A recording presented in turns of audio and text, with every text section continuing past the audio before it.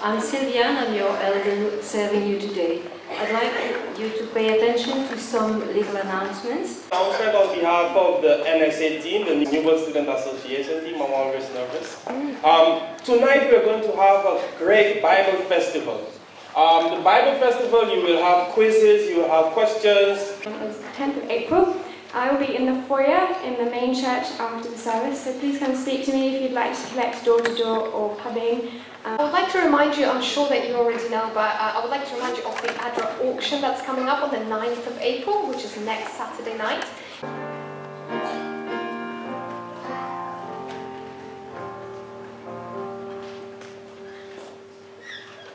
Lord, if I could buy you a gift to show you my love, tell you how I feel, it wouldn't matter what I'd have to give.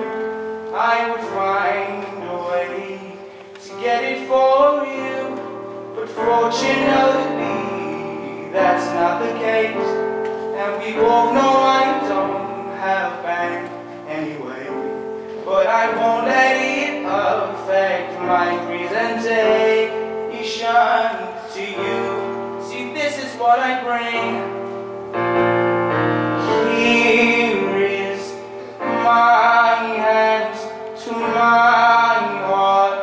Lord, here's my life, my everything. Take it, it's yours, oh Lord. I give you my all, my everything. Every song that I write, every song that I sing, every day of my life that I have to bring, you gave to me. So Lord, I rededicate it right back to you. You're the love of my life, so faithful, so true. Yeah, I get a goosebumps just thinking about you, and there's nothing I would not do for you. So here is my hands to my heart. Lord, here's my life, my everything. Take it, 'cause it's yours, oh Lord. It's all I have to give. It's all I have to give. It's all I have to give. It's all I have. It's yours alone. Let us bow our heads to pray now. Dear Heavenly Father, we want to thank you for being you. You are amazing and you are so powerful. You created us and you died for us. Let that humble us today as we praise you, and please receive our prayers. We pray in your name. Amen. Okay, I don't know about you guys, but I'm in a really good mood, okay? So the rule is, when I'm in a good mood, everyone else has to be in a good mood. Are you clear?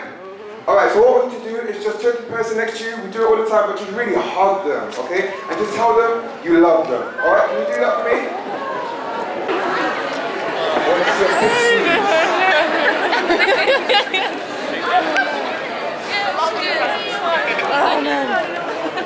Just the fact that, alright, I've got a question for you guys. Can anyone name one thing that all of the 7 billion human beings are doing on the earth right now? Breathing. Hey, you guys answered too quickly. I was expecting, some mininaris, some breathing. And when you think about the most simple thing that we do, but we just take it so easily for granted. You see, inhalation begins with the onset of the contraction of the diaphragm, which results in an expansion in intrapleural space and an increase in negative pressure according to Boyle's law. Now this negative pressure allows for airflow because of the pressure difference between the atmospheric air and the air in our alveoli. So when we breathe in and we breathe out, air enters in either through the mouth or the nose, down the throat, through the trachea and in to the alveoli. Every time we simply breathe in and breathe out, it is a miracle. And so here today, we're here to worship the origin of all miracles. So I just want to invite the praise team up and the band up, and we're going to worship God today. Is that okay? I said we're going to worship God today. Is that okay? Okay. I am thine, O Lord, I have heard thy voice, and it told thy love to me. But I long to rise in the arms of faith, and be closer drawn to thee. Hey, church, draw me near.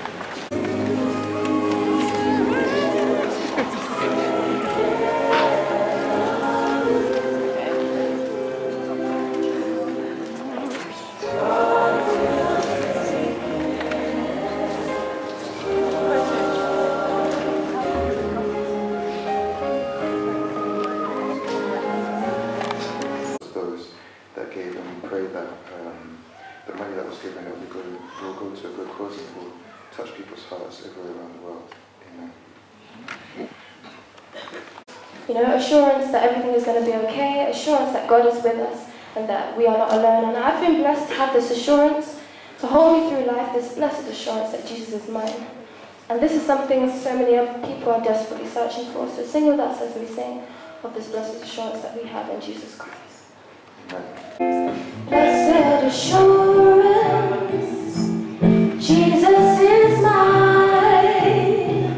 Oh, what a foretaste of glory divine, heir of salvation, purchase of God,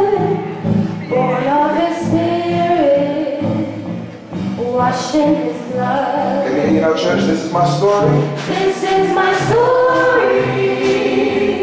This is my song. Praising my Savior all the day long. This is my story. This is my song. Praising my Savior all the day long. Perfect submission. Perfect submission, perfect delight, visions of rapture, numbers on my side, angels descending, rain from above,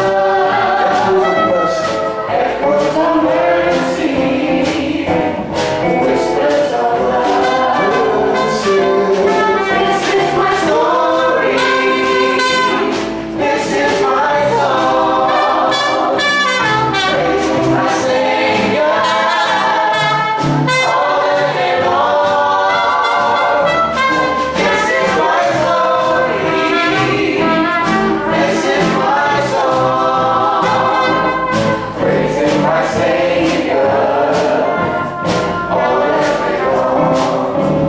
Perfect submission. Perfect submission, all is evident. I am my Savior. I am my Savior, Happy and I'm blessed. happy and blessed, watching and waiting, looking above, filled with His goodness, Lost in His love. lost in His love. In the English church, this is This is my story.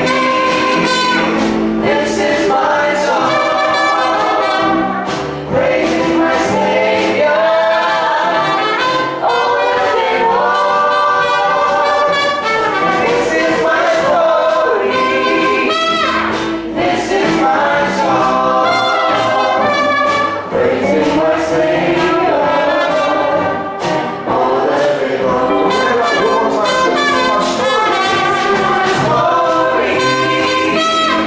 This is my song, praising my Savior all the day long. Our story, church. This is my story. This is my song, praising my Savior, praising my Savior, praising my Savior all the day long.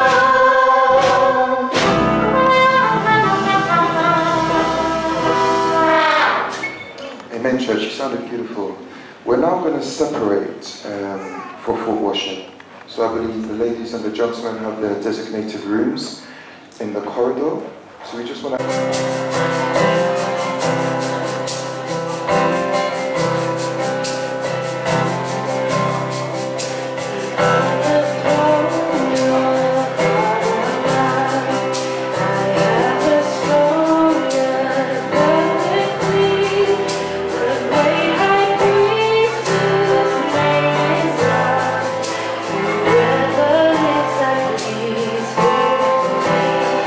Love is great.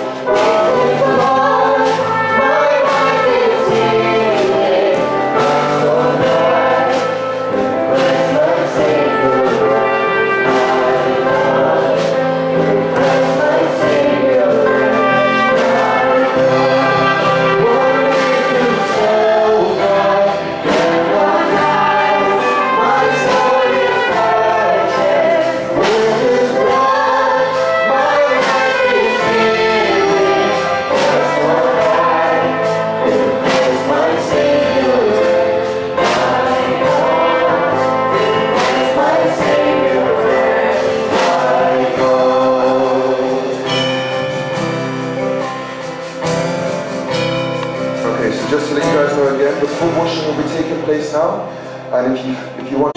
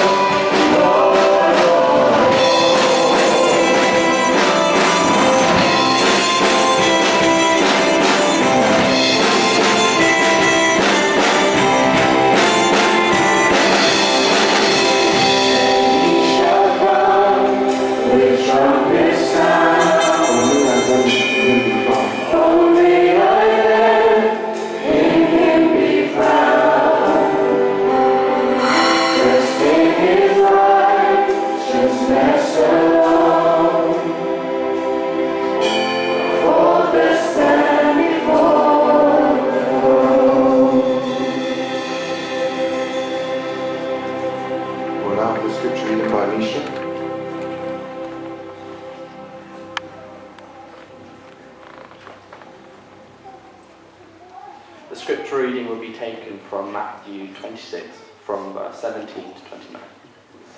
On the first day of the feast of unleavened bread, the disciples came to Jesus and asked, "Where do you want us to make preparations for you to eat Passover?" He replied, "Go into the city to a certain man and tell him, 'The teacher says, my appointed time is near. I'm going to celebrate the Passover with my disciples at your house.'" So the discussion about him. But woe to the man who betrays the Son of Man. It would be better for him if he had not been born. Then Judas, the one who would betray him, said, "Surely not I, Rabbi." Jesus answered, "Yes, it is you." While they were eating, Jesus took bread, gave thanks and broke it, and gave it to his disciples, saying, "Take and eat, this is my body." Then he took the cup, gave thanks, and offered it to them, saying, "Drink from it, all of you. This is my blood of the covenant, which is poured out for many for the forgiveness of sins. I tell you, I will not drink of this fruit of the vine from now on until that day when I drink it anew with you in my kingdom, in my Father's kingdom."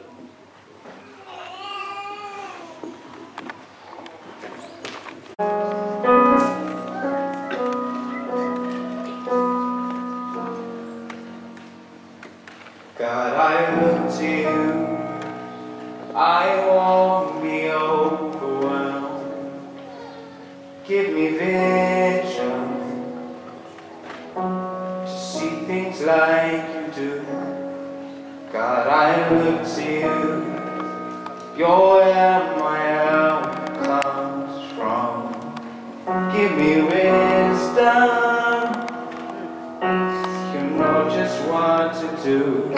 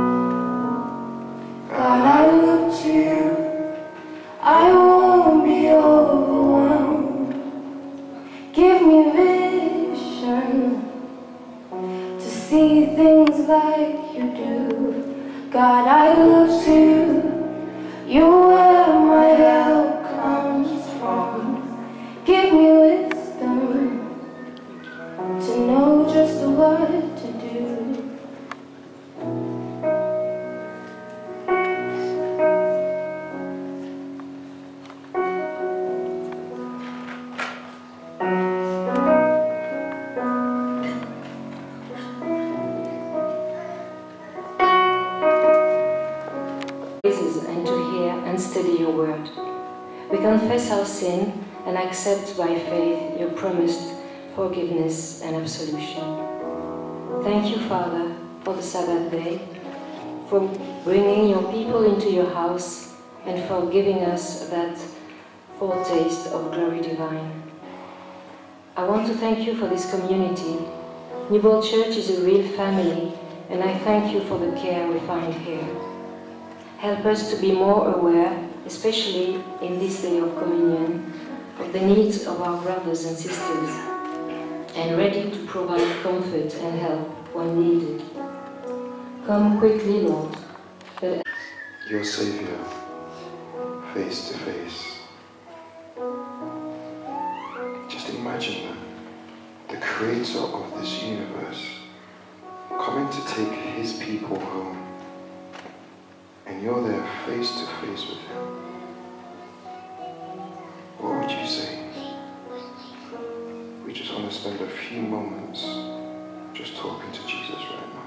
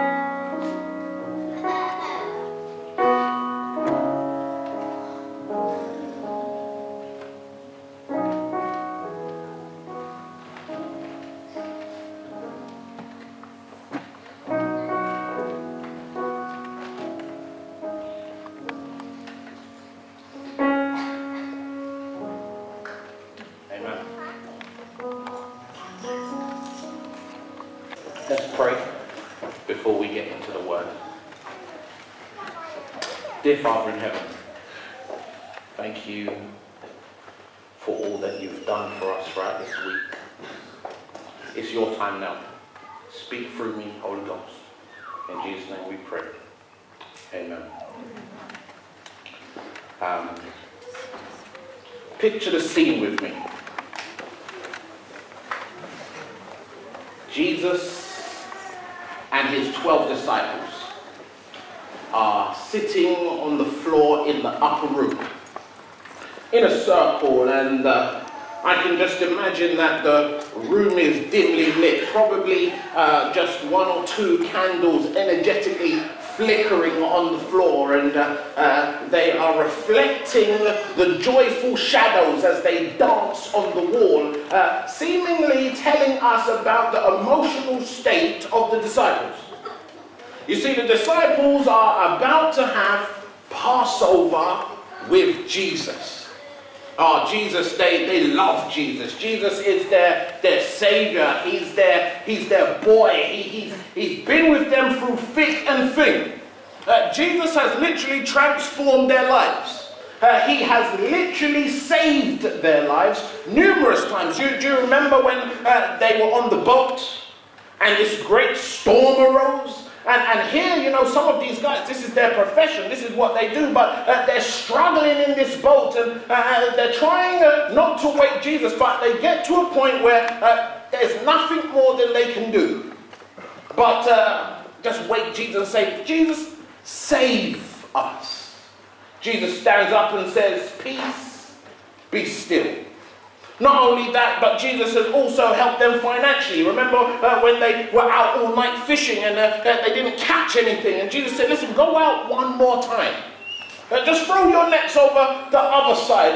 And they did so, and they caught such a bountiful harvest. They are with Jesus in the upper room. They see that this group has family. Can you see it? Can you smell the smell of unleavened bread, freshly cooked? The smell of roast lamb as it's being turned on the fire. They've all got cups of freshly squeezed wine in their glasses, and they're about to have Passover with Jesus. Jesus, who is their friend. Jesus who they love, that one person that can do no wrong in their eyes. They wanted him to be king. Here they all are in the upper room. And they're partaking of this meal together. And in the midst of all of this joy and love and happiness, it seems that Jesus then goes and drops a bombshell. One of you is going to betray me. Oh, how that must have gone down like a lead balloon. Here they were in such love and harmony, and then Jesus drops this bomb. Little did they know that Judas was sitting there amongst them with 30 pieces of silver tucked in his belt. You see, Judas, let me say this about Judas. Judas often gets a bad rap. But Ellen White says if Judas had not returned to Jerusalem and he had died before he got back to Jerusalem, Judas would have been counted worthy to be counted amongst the 12. So Judas wasn't a bad guy. But see, I think things weren't moving fast enough for Judas. Judas wanted Jesus to be the King of Kings and release them from the oppression of Rome. And so he thought, well, listen, let me just push Jesus' hand. Let me tell these guys where to find Jesus, and Jesus won't let himself be captured. And so Jesus will then be forced to take the throne and release us from the bondage. And so Judas goes and says, listen, I will tell you where Jesus is. And Judas is given 30 pieces of silver, the price of a slave. And Judas betrayed Jesus for the price of a slave. And so here Judas is amongst the new church that Jesus was about to institute. This is the new church, and Judas is sitting in this church with 30 pieces of silver tucked in his belt. The interesting thing is Jesus knows this. Jesus knows this, and if you read Luke or John's Gospel, you will see that Jesus knows that Judas has betrayed him, but Jesus still washes Judas's feet. Jesus still allows Judas to partake in the bread and the wine, even though Judas has 30 pieces of silver tucked in his belt.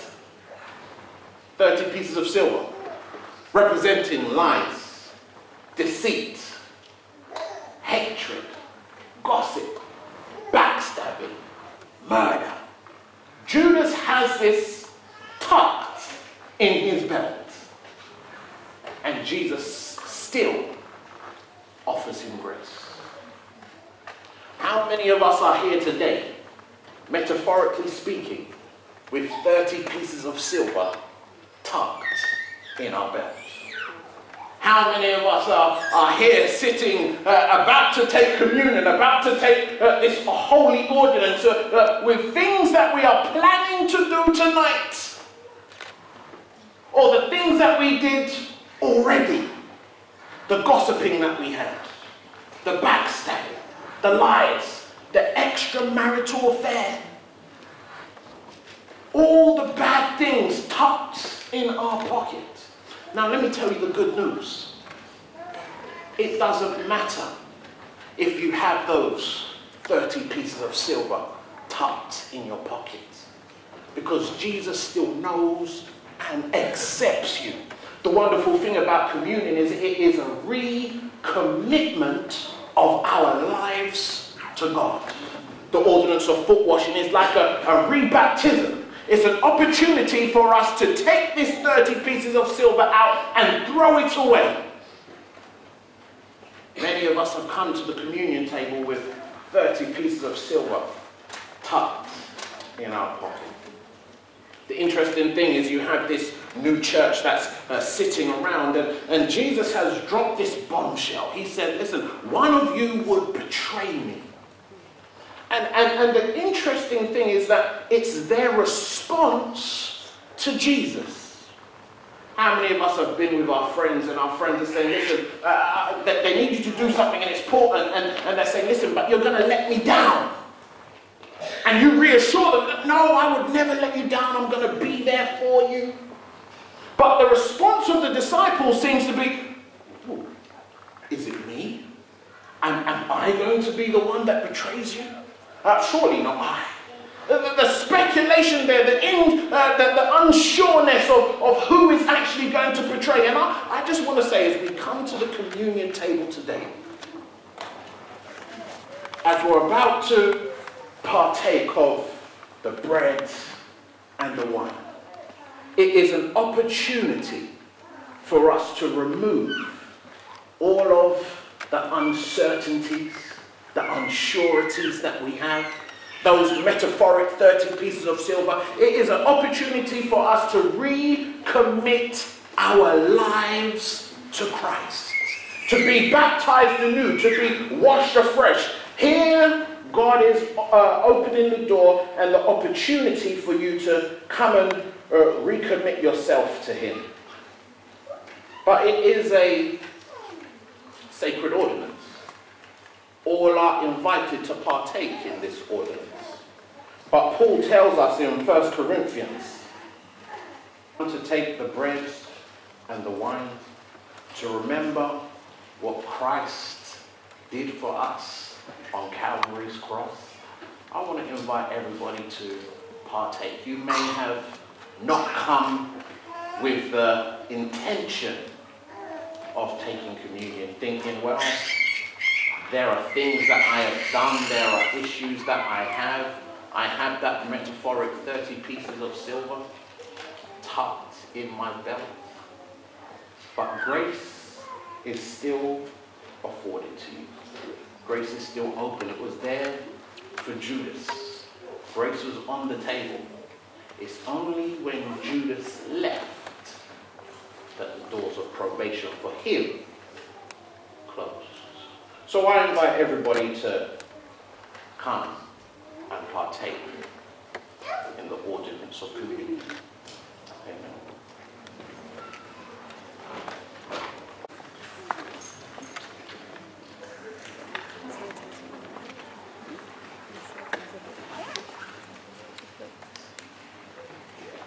At this time, we're just going to break the bread.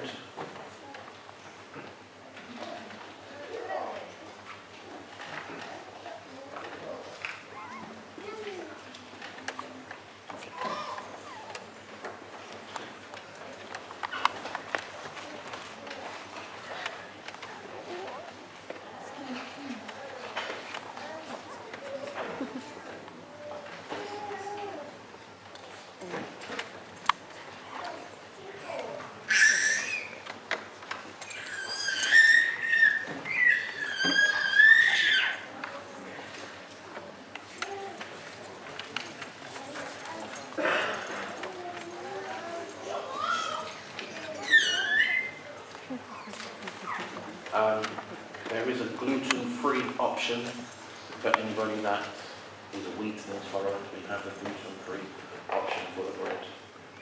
I'm going to invite the people upstairs. Please take. Thank you.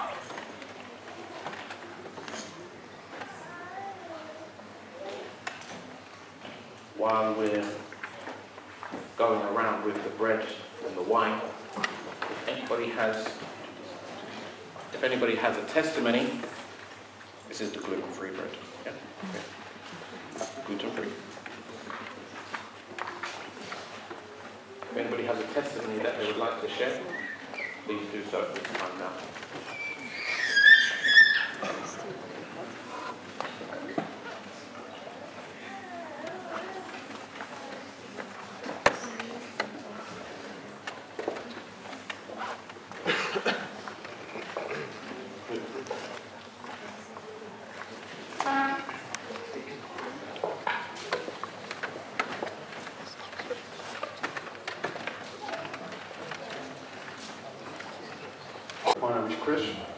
Well, I've been praying this Easter what I should do something like on the streets, and my last Easter, it was the same. This Easter was a little bit different. And I like these short verses we can read somewhere in the streets, because I'm not native English speaker and I don't understand this complicated book. So this Easter I was in Oxford, and this was my sign. I made it. I'm the light of the world, Jesus Christ. So, according to Habakkuk chapter 2, verse 2, it's good if the vision or the verse is short. This is my testimony. Anyway, this happened to my sister last week. She is in France, and she was taking her son to school. And over there it's a small school, the school he goes to, where Joshua goes to. And the parents take turns to bring the snack at school. And it was her turn, and it was also Joshua's birthday. So she made a fruit train, you know, with pineapple, and fill it up with other fruits, and the wheels with kiwi and so on. And she has the little baby as well, who is 5 months. And on the way, the tire, she had a puncture. And she forgot the phone at home. So she stopped the first person passing by. She stopped the car, and it happened to be a mechanic, and a very nice mechanic as well, who sorted her out. His garage was not that far, and she made it to school and even put the whole fruit train together for Joshua's birthday. So I thought, how amazing is that? And when she was sharing it in our prayer group, she said, if she had the phone, she would have called her husband, and things would have taken much longer to get this whole thing fixed, and Joshua wouldn't get there on time for the food train. So not bringing the phone was a blessing to find the mechanic and to sort it out much faster. For I have received from the Lord what I also handed on to you, that the Lord Jesus, on the night when he was betrayed, took a loaf of bread, and when he had given thanks, he brake it and said, This is my body that is broke for you. Do eat this in remembrance of me. In the same way, he took the cup also after supper, saying, This cup is the new covenant in my blood. Do this as often as you drink it in remembrance of me. For as often as you eat and drink the cup, you proclaim the Lord's death until he comes. Let's pray. Dear Father in heaven, I just want to thank you so much for your broken body and the blood that you've shed, that we may have eternal life. We thank you so much for this great sacrifice that you have made on our behalf. Now as we partake of this, dear Father, we know that it is not your literal body or your literal blood. They are just symbols, dear Father. But we thank you in Jesus' name. Amen. Take, eat, swallow it.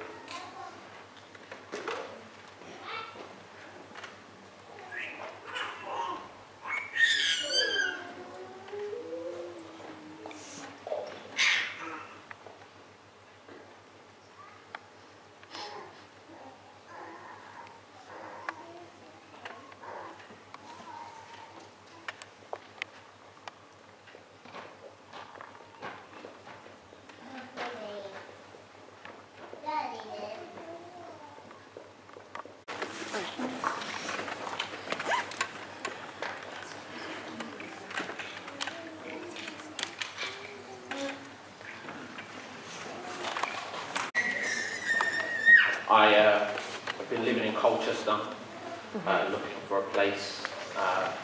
Last week we completed on our house, so hopefully within the next few weeks we'll be moving in. We've just been doing some decorating at the moment. So I just want to thank God for allowing us to be able to get this place so that we can be closer to you and not doing the 2-hour commute to get here. So I thank God for that. How vast beyond all measure that he should give his only son to make a wretch his treasure. And it's just so humbling to know that this mighty, powerful being, that spoke this world into existence, wants to chill with a waste man like me, with so many flaws, forever and ever and ever. Amen.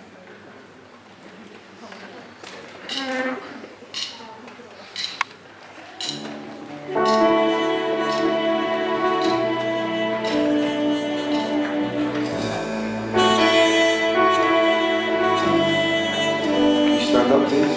How deep the Father's love for us, how vast beyond all measure, that He should give His only Son to make a wretch His treasure.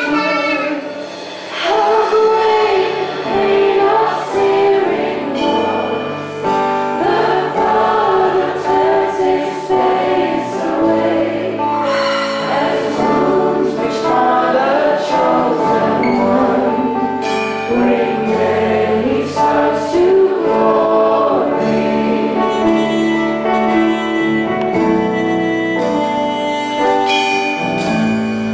Behold the man.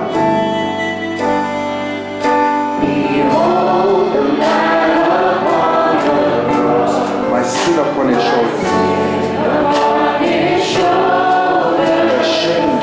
ashamed, I hear my mocking voice Call out. call out among the sorrowful. It was our sin. It was my sin that held Him there, until it was accomplished. His dying death has brought me life. I know that it is faith.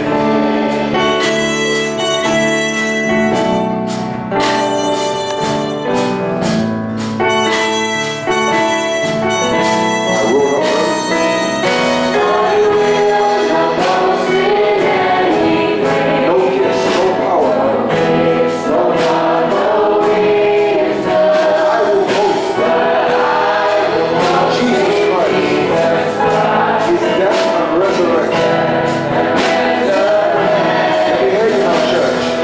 Why should I gain from His reward? I cannot give an answer, but this I know with all my heart: His wounds have paid my ransom. Why should I gain from His reward?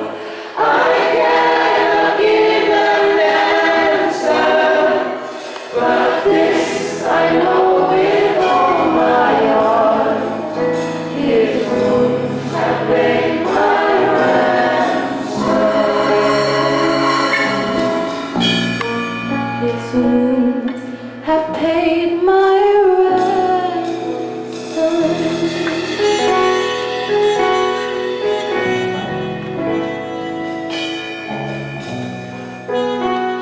Let's pray. Dear Heavenly Father, thank you for dwelling with us. Thank you for saving us. And thank you in advance for bringing us for the rest of this week. In Jesus' name, amen.